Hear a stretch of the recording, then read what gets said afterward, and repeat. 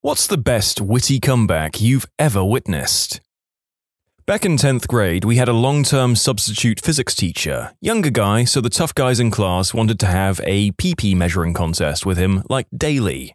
They constantly made fun of him and joked about his wife. One day, I didn't hear the start of it, but one kid said something like, "I'll bury my face in your wife's chest." Teacher had obviously had enough and said, "No, the only D's you're ever gonna see are your grades." The class exploded, nobody ever told on the teacher for saying that, and the guys stopped messing with him. Could a teacher even get in trouble for saying something like that at your school? They certainly wouldn't at mine. They were given wide latitude, especially if provoked. The only case of a teacher getting in trouble for crap was when a math teacher hit a kid for saying something about his, the teacher's, girlfriend. In other words, physical violence could get a teacher in trouble. Words, other than presumably slurs or maybe things that were entirely unprovoked, couldn't. Our geography teacher didn't even use our names, just called us